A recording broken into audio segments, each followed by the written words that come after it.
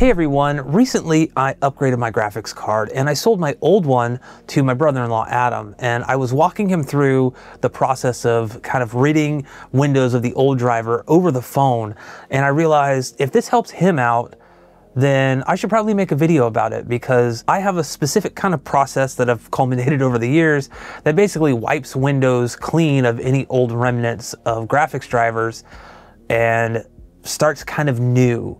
And basically it's great for installing a new graphics card, or if you're having issues with your current graphics card and you kind of suspect that the driver is the issue, well, this can also help with that. Honestly, it's probably a good idea every once in a while at least to do a full clean wipe of the driver and then start fresh with a new driver install. So I'm going to walk you through that process. It's really straightforward. It's not anything super special.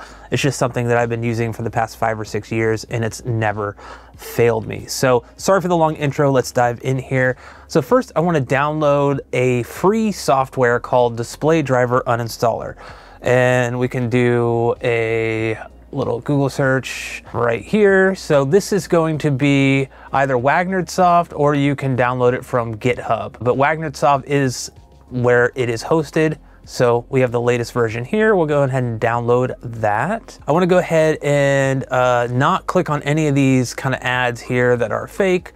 We'll scroll down here and we'll go to here and download from here. This is our download page here, and we'll go ahead and just download this to the desktop. I've created a folder for this video, but you could save it anywhere you want, doesn't matter. So save that there. The other piece of free software, and this is going to be optional for some people, but for me, I always use it. We're going to look up Custom Resolution Utility Toasty X. Click the first link there. This is the monitor tests link. This is the one that you want. And I'm going to go ahead and download this one, the CRU 1.5.3.zip, save it to that same folder. And then finally, I want to go and download my graphics card driver from NVIDIA. I'm going to go to nvidia.com. I'll go to drivers. I'm on the 50 series, 5070 Ti, Windows 11, find. Okay, and I'm going to download the latest game ready driver. I don't use a studio driver on this machine because it's basically just a gaming PC. So I'm going to go and click on the view button there, and I'll just click on download here, and I'm going to download that right into my driver video folder. All right, so those are both downloaded. You see my OBS recording there, and I apologize in advance. This is going to be kind of a mixture of screen recordings as well as off-screen footage, because I am not capturing this through another computer. So if I'm restarting, I obviously can't do a screen recording here. So I'm going to go into my driver video folder. I'm going to go ahead and double click on the DDU setup.exe. We'll go ahead and install this. Click on next. Scroll through, I agree. We'll install it to the default folder there. I'm not going to run it just yet.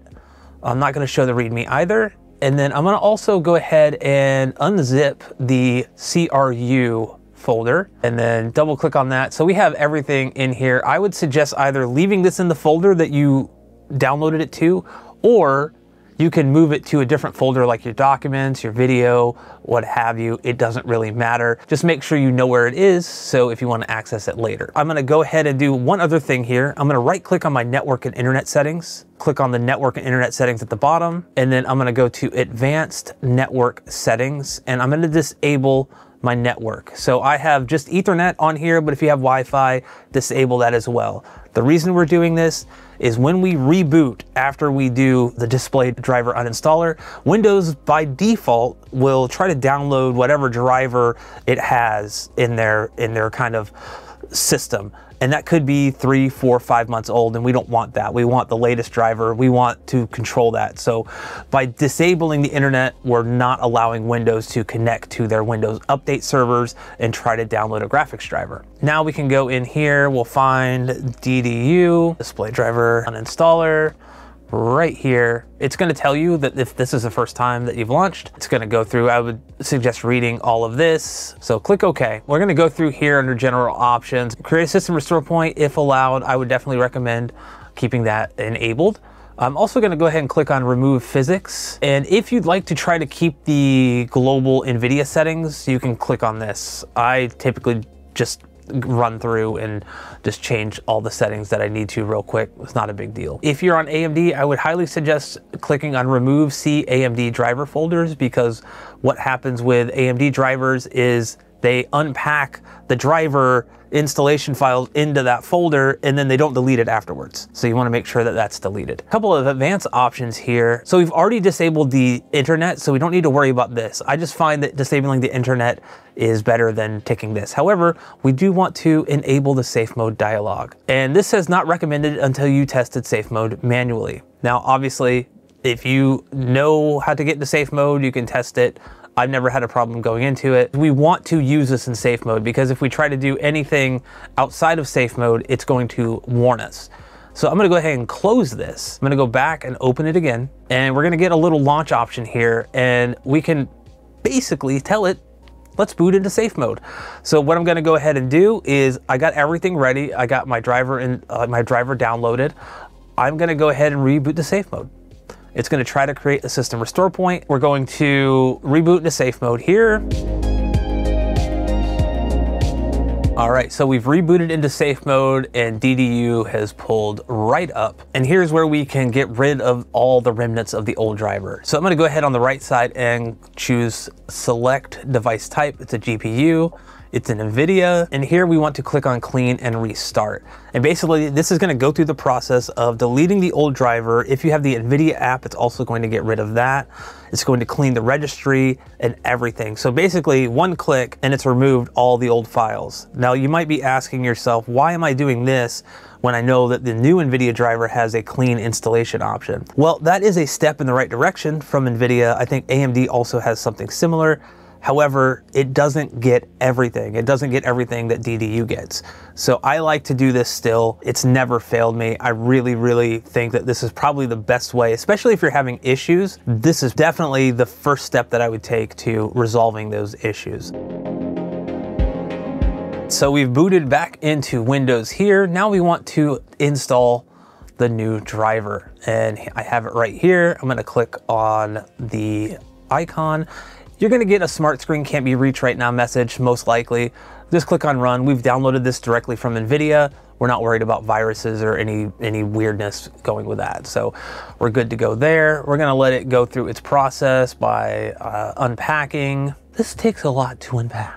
All right, so here we are at the main screen, and this is gonna be up to you. I never use the NVIDIA app. I use OBS to screen record. I rarely take screenshots. So I'm just gonna go with the graphics driver, but you're more than welcome to use the NVIDIA app. No worries there. I'm gonna click on agree and continue. I'm gonna go to custom, and this is just so we could see what is being installed here. We're not doing the NVIDIA app. This is the option I was talking about before, perform a clean installation. We don't need to worry about that because we've already used DDU. And again, this does not get everything anyway, which is why we don't use it. I am going to click on next, and it's going to start the install. Now you may see some display flickering and stuff like that. That's fine, that's completely normal.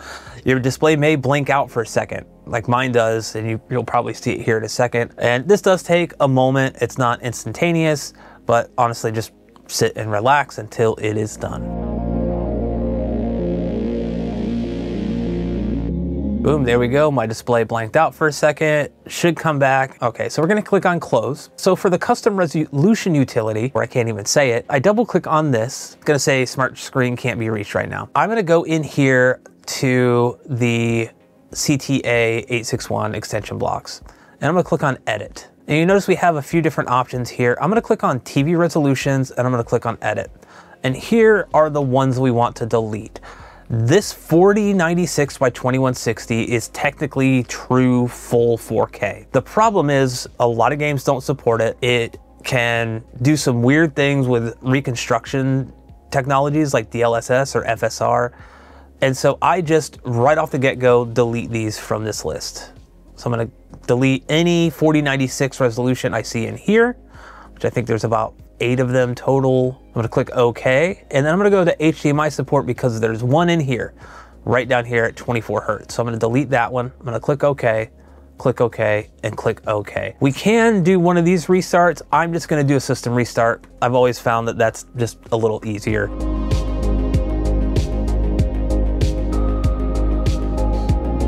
So now that the computer's restarted, I'm gonna go into my NVIDIA control panel by right-clicking, show more options in NVIDIA control panel. It's gonna say agree and continue. Right from the get-go, I'm gonna change something so I can start the screen recording, because otherwise it can kind of get a little wonky here. So I'm gonna go into my change resolution. By default, it's gonna go up here to the Ultra HD. We don't want that because we see our refresh rate's maxed out to 60 Hertz. And again, this is just specifically for NVIDIA. This will be different on AMD and Intel, I'm sure. So I'm gonna scroll down this list for resolution and go to PC, find 3840 by 2160, and now you'll see we have 100 and 120. Before I click on apply, I'm gonna click on use NVIDIA color settings. All right, we'll see the display blank out there.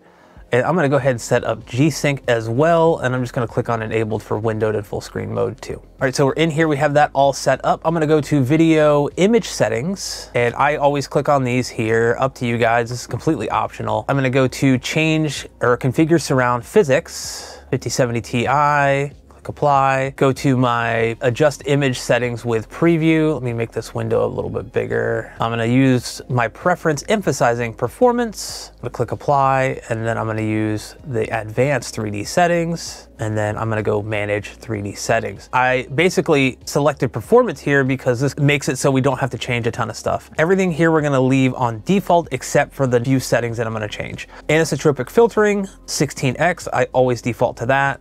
We're gonna go max frame rate. I'm gonna set a max frame rate of 116. And basically because we're using G-Sync, we wanna set our max frame rate 3 or 4 frames lower than our actual frame rate or refresh rate. So that way anything that goes over that won't cause screen tearing. Scroll down a little further, OpenGL rendering GPU, select our GPU. Texture filtering, negative LOD bias, we'll change over to allow. And our texture filtering quality will go to higher performance. I've never seen a visual difference between the two. Vertical sync we will turn on, and I know people are like, don't use V-Sync. For G-Sync, you want V-Sync turned on. You can Google it, you can look into it, you want V-Sync on. It's part of the whole core of G-Sync, and it's actually required for G-Sync to work properly. I'm gonna also change virtual reality pre-rendered frames to use the 3D application setting, and I'm gonna click apply. That's pretty much it. We can go ahead and re-enable our internet settings by clicking on the little globe down here, network and internet settings, advanced network settings, and enable. So the last couple things I would recommend checking are your sound settings. So right click on the speaker, sound